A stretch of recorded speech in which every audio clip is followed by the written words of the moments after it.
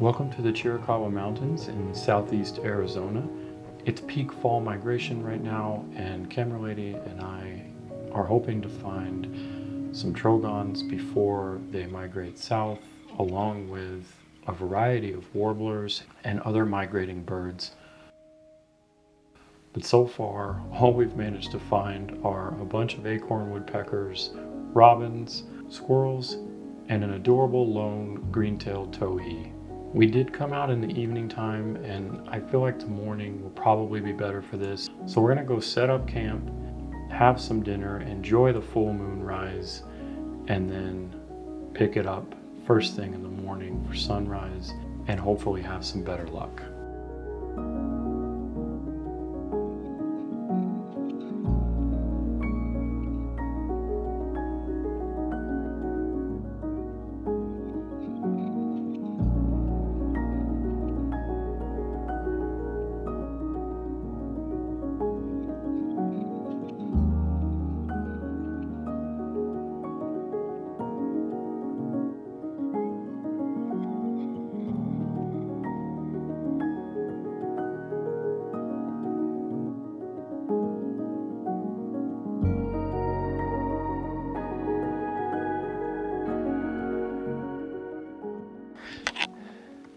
Acorn woodpecker.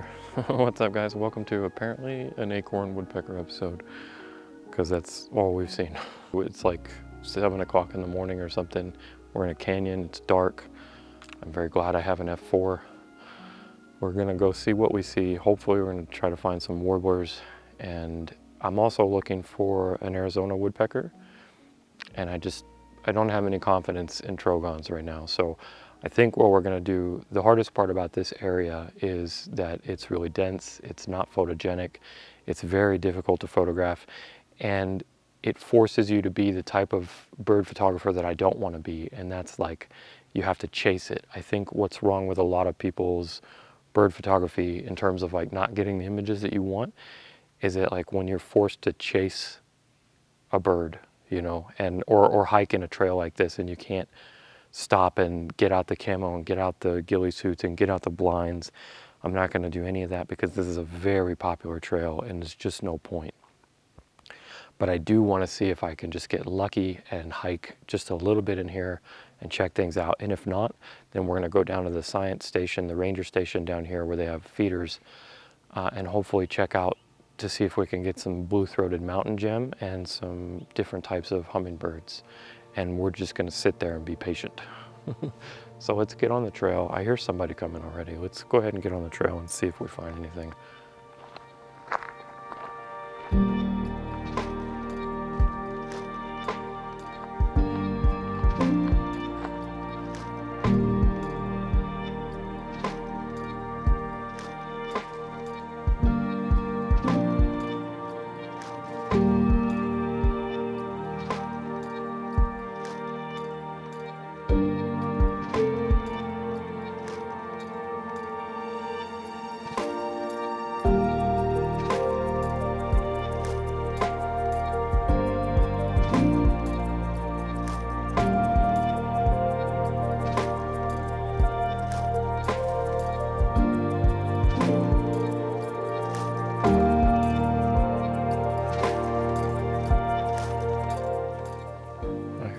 Stuff around me, a lot of kinglets.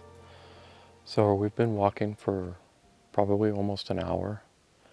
We did see a lot of warblers. I got painted redstart, which I wasn't expecting, and I'm very excited about that. And then Townsend's, and then Wilson's, potentially orange-crowned. So we have seen some warblers. The sun's starting to come up. We got interrupted by some hikers that flushed a bunch of the warblers that we were staking out though, and that's, you know, that's the hard part about being on a trail like this. So I think what we're gonna do is gonna go head back to the car and then drive down to the little ranger station there and go sit out and see. I have seen some hummingbirds like in the wild around here, so hopefully we can maybe get some rufous, some broad-billed, blue-throated mountain gem. Those are the ones I'm looking for right now. And then maybe we'll catch some warblers on the way back, but This is difficult and highly frustrating. So let's go head back to the car.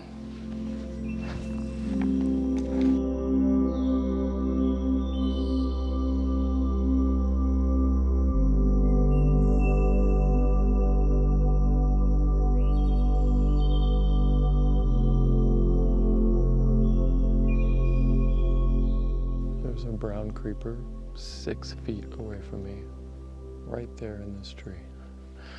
So I'm really frustrated, and this video might not be, oh, it's definitely not what I hoped. I'm gonna give you some tips to deal with frustration. First is forest photography is ridiculous. Forest birding is ridiculous. Manage your expectations. The likelihood of you getting like portrait style, amazing, especially little songbird type footage or photos or whatever, is extremely small, so manage that. I hear stuff around me everywhere. That's the second tip, is learn your bird calls. And I would suggest this. Learn the most common things that, like, look up eBird, look up in the area. Like, I can hear a ruby-crowned kinglet right now. I can hear acorn woodpeckers. I can hear Mexican jays. Those are all very common species, and I would like to photograph them maybe if I get really good composition, light, all that stuff. But otherwise, like, don't spend your time chasing every call that you hear because it's alive and it's flapping and it's making noise. Like, if you know that, like, I'm out here looking for warblers, I'm out here looking for Arizona woodpecker, I'm gonna go to those target species, I'm gonna learn their calls so that I can recognize them. But more importantly, I'm gonna learn the calls that are the native stuff, that are the common stuff. That way, if I hear something that's not them, I can, you know, instantly, let's go stake that out because I don't know what that is. There's a towhee right there, green-tailed towhee. All right, we're gonna keep going. The sun's coming up now. We might start getting some good light. There's some activity picking up now, so let's keep going. We're almost back to the car, and it's tea time, it's snack time, it's something time.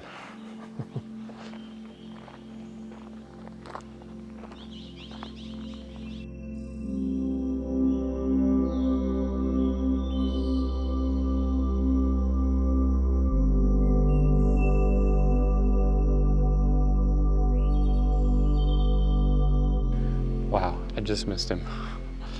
So hummingbirds are also quite frustrating. So we're at the research center now, and they've got all these hummingbird feeders set up. A couple of tips with hummingbirds. I don't typically like to photograph them on the feeders, of course. You want it to look a little more natural. So what I do is I pre-focus on the feeders and then just move a little away from it, and I kind of wait until they jump off or are hovering around it or whatever, and then I try to freeze them like that. Okay, well, I'm gonna sit here for a little bit and I'm gonna try to get a couple of hummingbird shots and we'll see how that goes. But I think I'm just gonna wrap it up here because this trip kind of was a bust. I just didn't put in the effort that I needed to, and I didn't get here soon enough, especially for the trogons and the other things. I have got some good warblers, and now that the sun's out, we have some chance to get some more warblers around here. So I'm pretty excited about the warblers, and hopefully I'll get at least 1 or 2 decent hummingbird shots.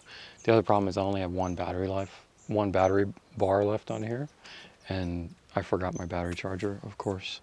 But I'm gonna wrap it up here. Hopefully I got enough footage to make this something interesting, and hopefully I gave you a few tips to help you for forest photography. But the biggest one really is managing your expectations.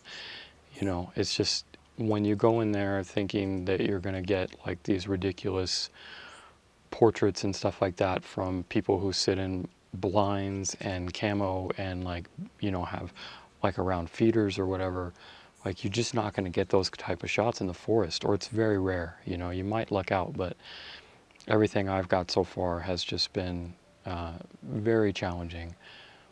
I'm happy to be out here though. Like, it's just nice to be out here, but just, you know, manage your expectations. Keep your hand on that exposure compensation. There's a warbler right there.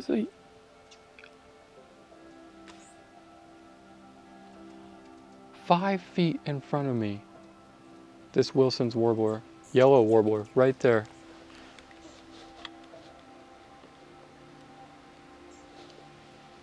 And there it goes. And there it is. There's a Wilson's. Very cool. All right, I'm gonna get back to birding. Thanks for sticking around if you stuck around this far. I really appreciate it. Hit that like button if you enjoyed it, if you got anything out of it. It definitely helps the channel. And I will see you out there in the next one.